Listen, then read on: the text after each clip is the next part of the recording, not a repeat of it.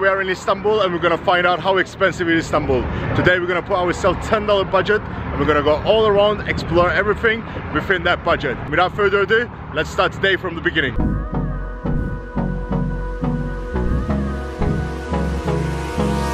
Just left home and exchanged money. For $10 we get 60 Turkish liras and that's our budget for today. Everything we're gonna eat, everything we're gonna go, that's the budget. We cannot spend anymore.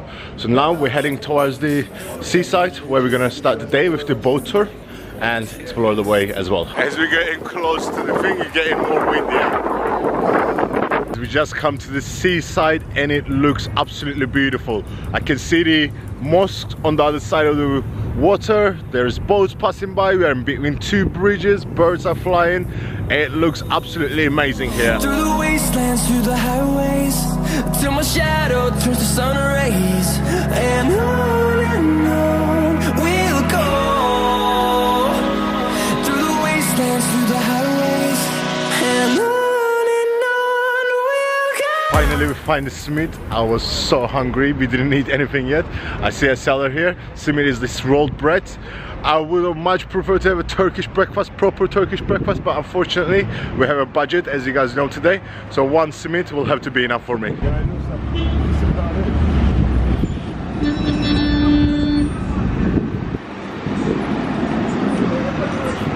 Got the prices. Walking along the Istanbul, you will see lots of these places. They sell simit and other options as well, and it's pretty cheap, 175.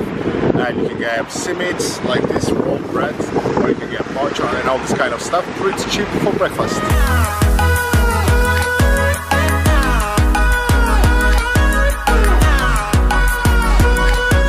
We're not gonna eat it here because the boat is right next to it. We're just gonna wait for the boat and then we will eat it while we are inside the boat.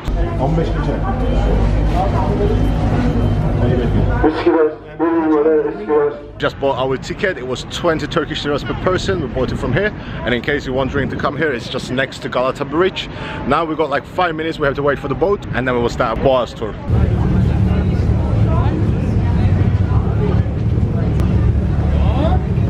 That's Asia there, and that's Europe, and you're in between. And I've been chilling, watching the ocean with you, baby, up with a slow motion crew. And we up in our cloudlands when people change, but not us.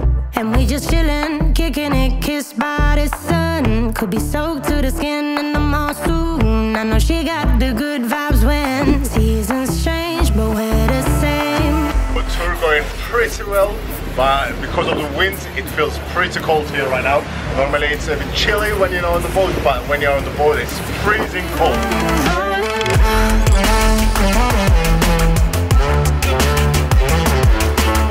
Trying to feed seagulls. Last time when we did a Boğaz tour in Istanbul, they were flying with us, so we were feeding them. I will put you some footage, but this time for some reason they're not coming close. We keep throwing them some simits, but they're not coming anywhere close to get food, unfortunately.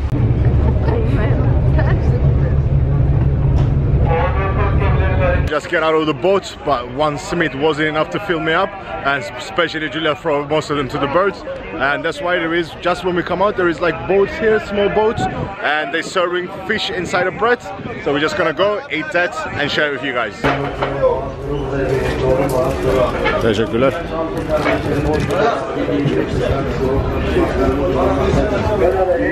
Here's your fish in the bread. Looks cool. That's a lot of bread. You're gonna put lemon and salt and bon appetit. For Julia it was too much bread, so she take the top bit out. Yeah. And for this we paid 15 Turkish liras. And on we'll go. Through the wastelands, through the highways, and on we'll go. As we're walking in there, Julia sees some sweet that she wanted to try, so now I'm gonna go grab it for her and bring it so she can give it a try.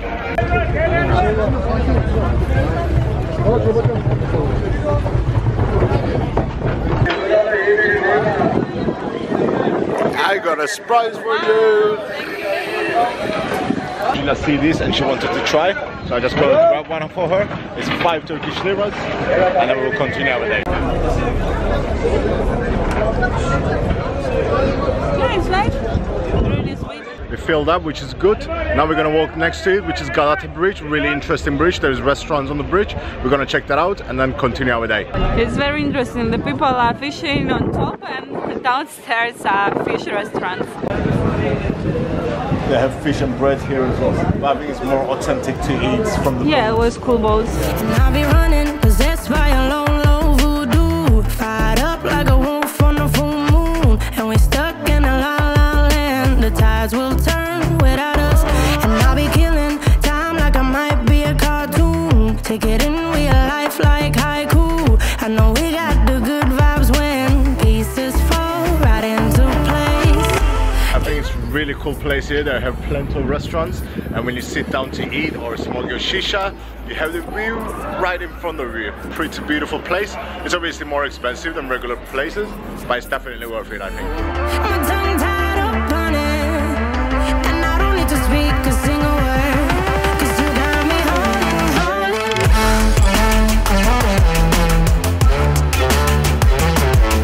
We were just crossing the street under the road, and there are tons of shops here. I was expecting some empty walk path, but apparently not.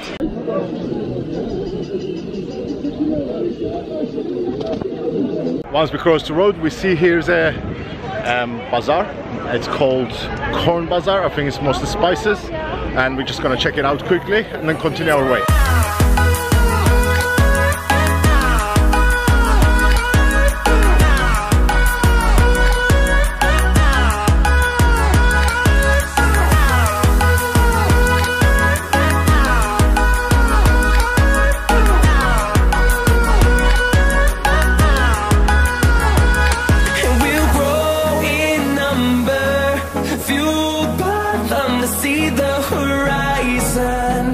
Just get out of the Mr. Charges right now, and we're heading towards Grand Bazaar, which is the main place that we're going to check out. But I have to tell you, it's so crowded. Everywhere is so crowded. Inside the bazaar it was crowded. Now we come out on the street, walk into Grand Bazaar, and look around me. It's absolutely packed. Through the wastelands, through the highways, till my shadow turns to sun rays. And on we'll go. Through the wastelands, through the highways, and on. All the way to Grand Bazaar, there are lots of different shops. Some streets are really busy, some streets are really quiet, but you can just get lost here checking out the shops, different items. But now we're heading to Grand Bazaar, and we'll be there soon. And I'll be running, possessed by a lone low voodoo. Fired up like a wolf on a full moon. And we're stuck in a la la land. The tides will turn without us. And I'll be killing time like I might be a cartoon. Take it in real life like haiku. I know we got the good vibes when pieces fall right into place. Even if I lost all my money, the zero runs deep, honey. And I don't need to speak a single word, 'cause you got me holding. Even if my jokes aren't funny, my tongue tied up on it.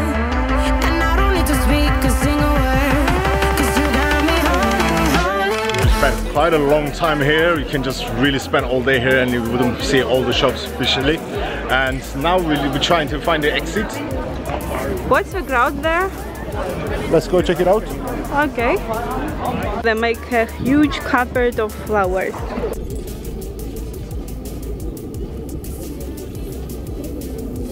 For the next attraction, we're going to popular Blue Mosque.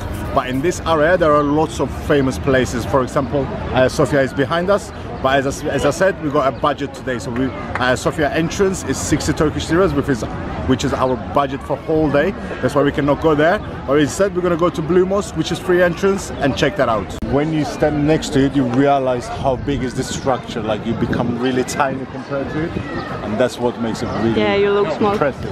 Now that we're going inside, Julia has to cover herself. If you don't have it, they will give you free stuff to cover yourself, but Julia had her scarf, so she's just gonna use it to cover herself. There is two entrances. One of them is for prayers. They can go inside to pray in the praying time, and the other one is for visitors. There is a queue for the visitor entrance, but we're just gonna go inside and check it out.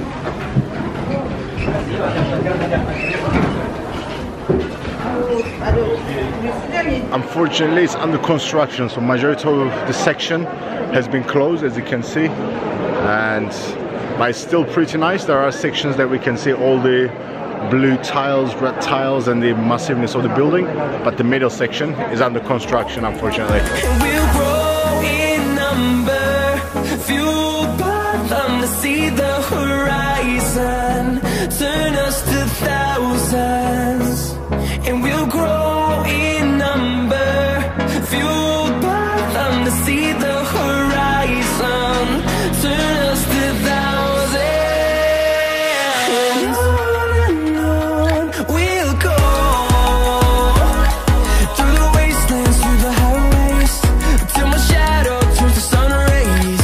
Just come out from Blue Mosque, and I want to give you a little bit information about this place, this area. Obviously, Hagia Sophia is really important architecture, but when it was built, it was church, and then in time they turned it to mosque, and now it's just a museum. But back in the days when it was under control of Ottoman, this Istanbul, before Turkey, so the king knew the amazingness of Hagia Sophia church back in the days. He was worried that this area will be known as Hagia Sophia. That's why he ordered to build a massive mosque just opposite Hagia Sophia, so they can call the area the name. So in English it's known as Blue Mosque, but normally the original name is Sultan Ahmet Jami. Sultan Ahmet is the name of the king who built this mosque, and that's why it's such an amazing structure, as you can see behind me.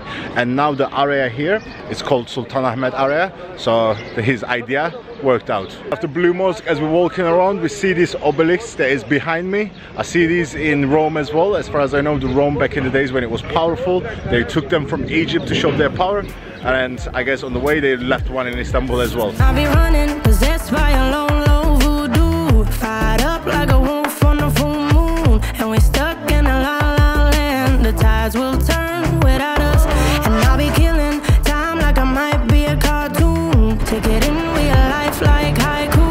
I know we got the good vibes when pieces fall right into place. After walking and exploring all day, we decided to come to Griftar, which is in Aga Kapısı area, and here we're gonna watch a beautiful view, as you can see behind me.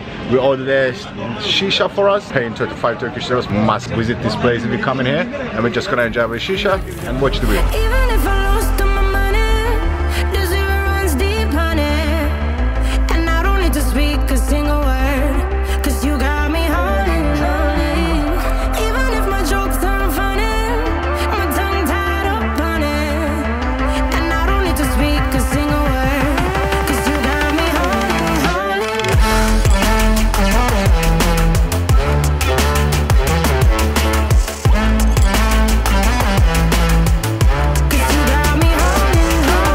We ordered a shisha, tea, and enjoying the view here.